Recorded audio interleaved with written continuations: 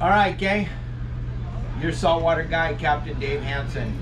Hey, we're talking about that bluefin that's biting right now. Bluefin are biting all over the place. Outside of San Clemente Island, all the way into the beach. We're gonna go over the techniques. This is what I believe you should have together when you go out on your boat. You gotta have what they're eating. You gotta have a few options. You gotta be ready. So we're gonna look around at these lures right here that we're talking about now. Fish Labs makes a phenomenal amount of different types of lures. They're pretty much gonna cover everything you wanna do when you're out fishing. We're gonna go over the popper. We're gonna go over the stick bait. We're gonna go over the pencil flanker. We're gonna go over the big stick bait, the smaller stick bait, the scrum popper. We're gonna talk about this eel. I believe the mad eel is a great bait to have.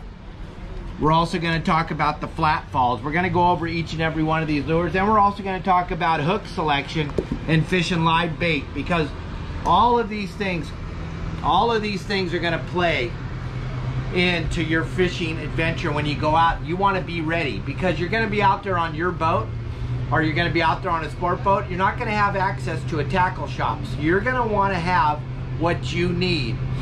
So I would suggest, if you don't want the Fish Lab poppers, I would suggest getting somebody's poppers, getting some stick baits, getting some pencil baits, getting some swim baits, getting some flat falls, and getting some hooks. So we're gonna go over the hooks real quick. We're gonna show you something. Look at these hooks.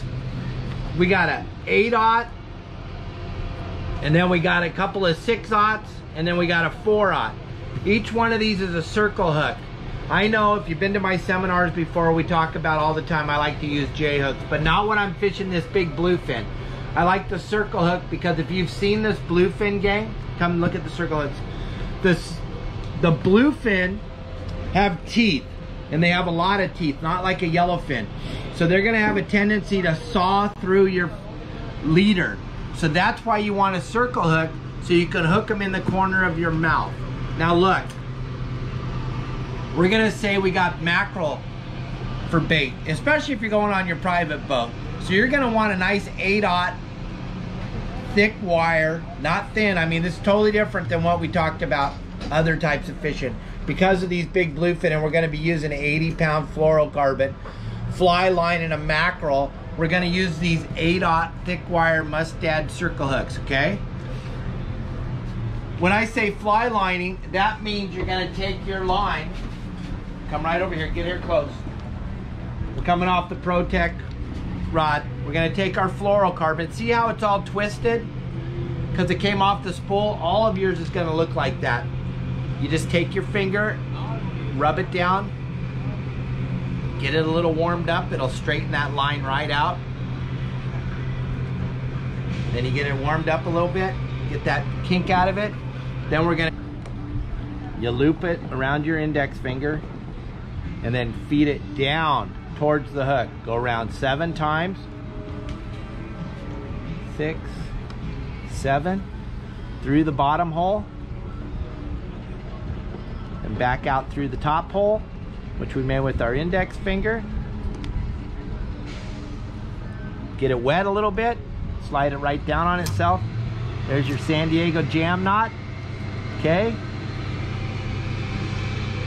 Now if you look at this, this is what I'm talking about fly lining, guys.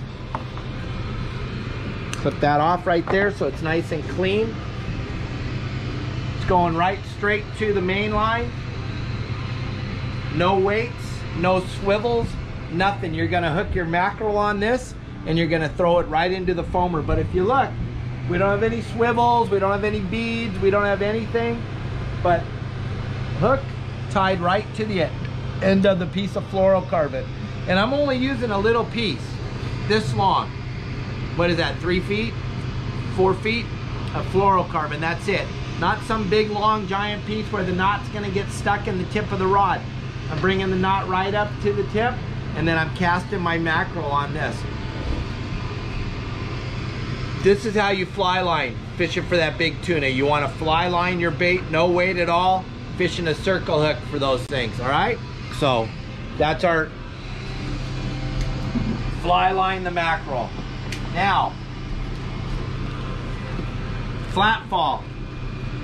If you guys watched our video the other day, we talked about this flat fall. Well, here we are again. I love this color because this emanates the color of the red crabs. This imitates the color of the red crabs. This is what I like to use, this color. But you know what? A lot of lures are colored for fishermen. They catch fishermen. And I've been diving my whole life. I've never seen anything glowing in the dark. Everyone says glow in the dark works the best. You know why? Because that's what they're using. But I like to use natural colors. That's me. I'm only out fishing every single day. But you know what? If everybody on the boat was getting bit on glow in the dark, I would go to glow in the dark. But I'm going to stick with my reds or my silvers and blues during the day and reds at night, because that's what I think they're going to eat. Then I'm going to take this thing once again. We're going to tie a San Diego jam knot, get in here nice and close. We're going to hold that lure. We're going to make a loop at the top with our index finger, wrap it around 7 times. Put the line through the bottom hole, get in there close. Go through the bottom hole.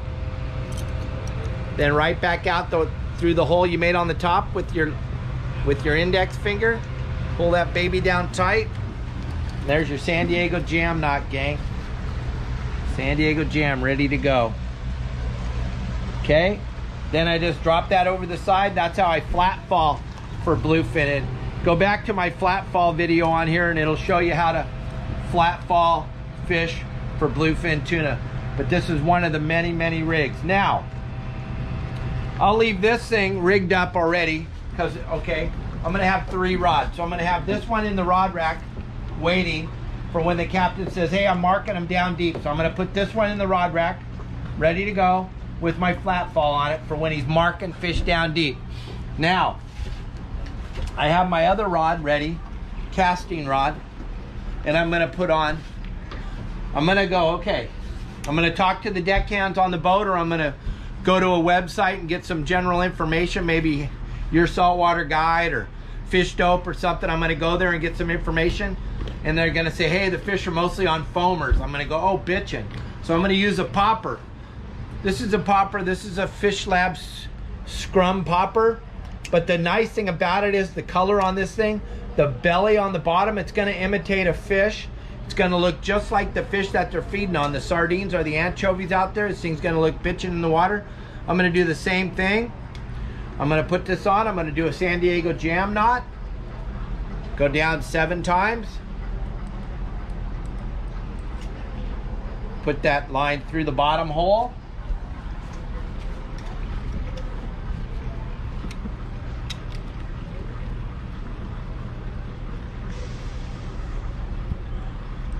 Come on, Dave. Got to spit on it sometimes to get it in the hole. And then back out through the top. Pull that baby nice and even. Down on itself. San Diego jam knot. I'm not putting any swivels or anything on there. I'm tying it straight to the line.